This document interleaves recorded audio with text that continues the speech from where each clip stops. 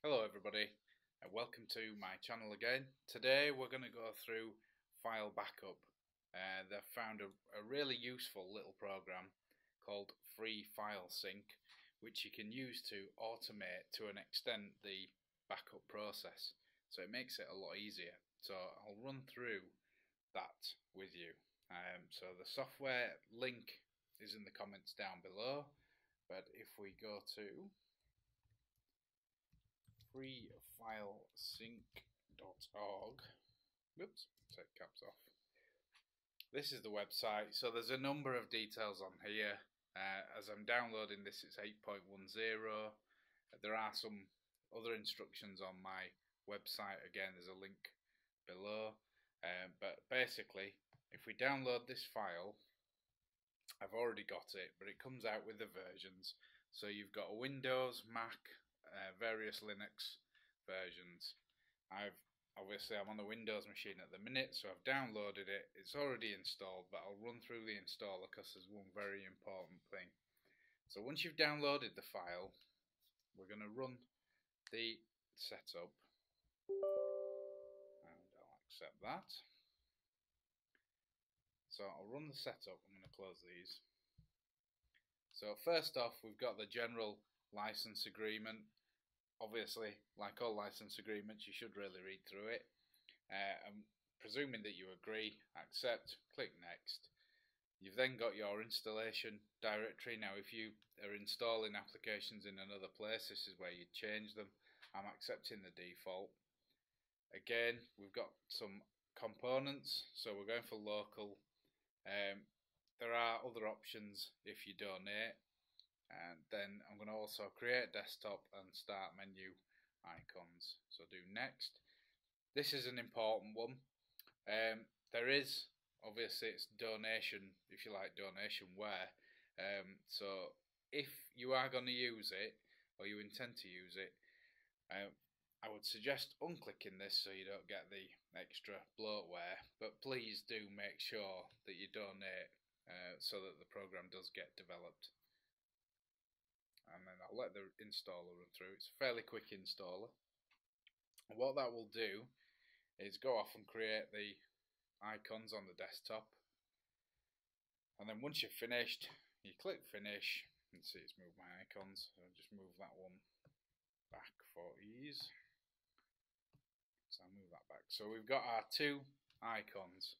So the main one that we're concerned with first is the FreeFileSync. So once you start that up, you can see in this side any that you've got saved, and then over this side we have what's been done. So this one is showing you I've got a backup run, just a test one, which is backing up the pictures directory to an external backup HP it's called. So that will back up everything in pictures to that directory. And you can see it's a mirror as it's done here. So there are options available. You can have two-way, mirror, or update, or custom. Two-way, it's important to remember, if you set two-way, if you delete something from this side, so effectively your target side, it will delete it from the source side. And if you delete from the source, it will also delete it from the target. So be very careful. Mirror takes everything from your source side, so this side, mirrors it across to your destination or target. And once you've got it set up, it's fairly good, isn't it? Fairly easy to just let it run. It is complex. There's things that you can do in here. You can add filters in, so that, for example, you may only want to include star.cr2 files for raw files for a Canon camera. For an example, asterisk is include everything. You can also exclude files. So here you can see by default it excludes the bin and some desktop ini files, etc. So I'll leave that. So it is very flexible. You can do lots with it, but I'm just going to run through quickly how to set one up really. So I'm going to delete this one. So I'm going to browse for the bits that I want. So go into this PC, and I'm going to use this directory again. So I'm going to take the pictures directory, and this is going to be my source. So I'm going to select that, and then my destination, I will insert a memory card into my laptop. Inserting. So I've inserted the memory card. I'll ignore that because I'm not interested. So if I then go to that drive, I've got a number of directories and backup HP. So that's the one that I used last time. So I'm going to create a new one just to show you.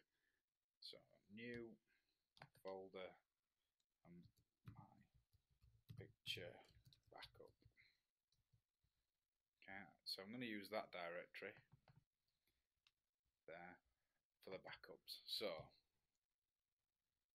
I cancel that. So the backup here, I'm going to browse, go to the drive, and I'm going to get my picture backup and select the folder. So everything from pictures will go into the my picture backup.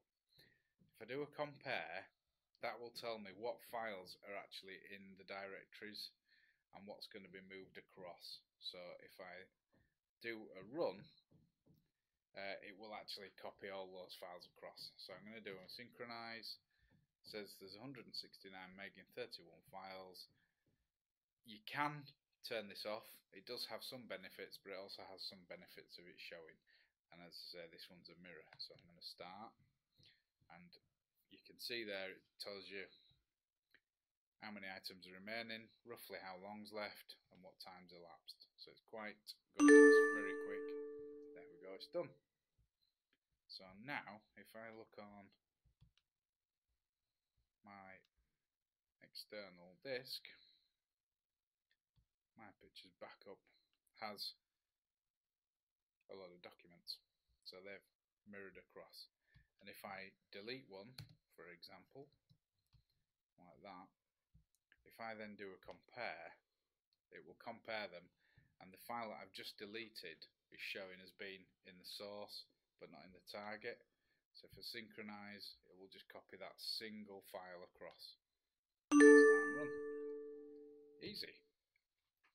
We can go one better than this. So if we save this as a batch job, so we can have pop-ups and then on completion what it does, etc, etc. I'm going to save this as picture backup. Save that. So I've got that saved as a bit of a batch file now, and that can be run. We can add, I'll come back to this one, and we can add other directories into this. You can just keep adding, but I will leave it. The way that it works is exactly as I've gone through, obviously with the different options up here. So we've got our batch file, and I really do suggest you check out the about and also the website for more information. Just on it, there's an absolute load of information on there, but it's really worth looking at. So I'm going to close that one now. So for this one, the real-time sync, what I'm going to do is the batch file that we created. Just go to that. The batch file was picture backup. Now I'm going to drag that into here. So that's brought it up. So we've got pictures backing up to there, and it will, idle time is 10 seconds. So every so often, you can change that. Every so often it will check for differences and update. So that's running now. So we should see. There you go. So there's nothing to do, so it's popped up. So you should see that every so often coming up, which is why I say you can turn it off, so it's not annoying. But what you can do is, if we go back in here and have this one, you can actually save this as a batch. So you can see I've got batch run there. So picture batch, and I do that. What you can do with these batch files is you can have them set to run on boot so that they will automatically sit there and synchronize. So you wouldn't actually necessarily have to have this on view, but it would be running at Task Manager. So if I check in Task Manager, we can see I've got real-time sync running there. So I think if I X that, you see it's gone from there. But if I run this one, so if I had this on startup and it ran on startup,